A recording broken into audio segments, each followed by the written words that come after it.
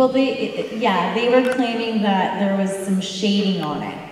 So, I mean, it's a procedural issue, and that's a point where it's a true and correct copy must be used without any changes to it.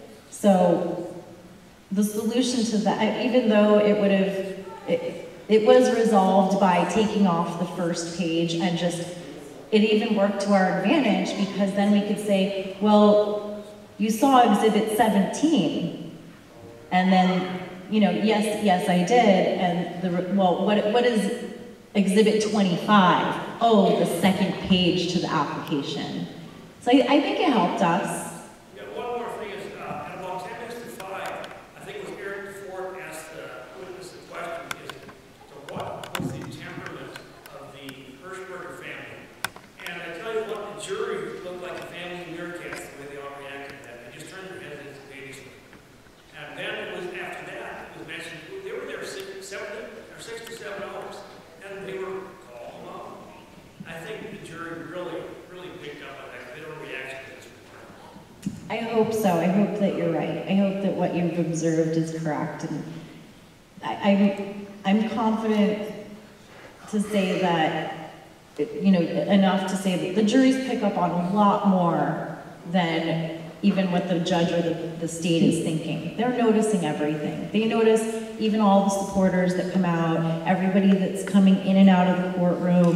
They notice. The kids being asked to leave. The kids being asked to leave this morning. I saw a few of the women jurors react a little bit to that. You know, like they could empathize with what was going on. Right, and there are a lot of people who are being here very supportive, and for Vernon coming out, making sure that everybody here is aware, everybody out there is just knowledgeable as to what's going on.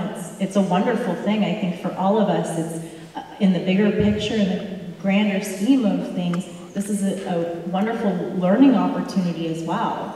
And I'm a lawyer, I'm in court every day, I see things, wild things, maybe even wilder than this sometimes. Not as wild as the opening statements, though, with so many objections, but it's a great learning opportunity for everybody else to see and have in mind, wait a minute, I have to be prepared to, in the event that there is some sort of litigation, and how to prepare yourself for that. Any other questions? You can just speak up. I can't see. Yeah, we can't see you. Yeah, there's some. It helps if you stand. And there's also a microphone over here in the front if you want to come up.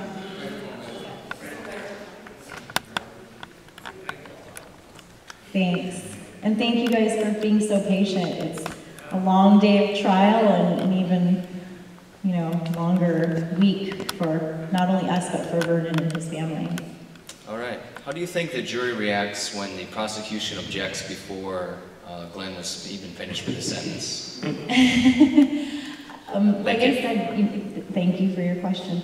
Like I said, I think juries pick up on a lot more than what I guess the state is giving them credit, or even what the judge is giving them credit for. But juries pick up on a lot, and they're noticing. They must. I don't know. I'm sympathetic again, but if I were watching something, and they have to speculate. I mean, juries are smart, and they're wondering, wait a minute, why can't they talk about everything? Or why is he being so aggressive? And yes, that is a prosecutor's job, but there has to be some sort of reasonableness or understanding.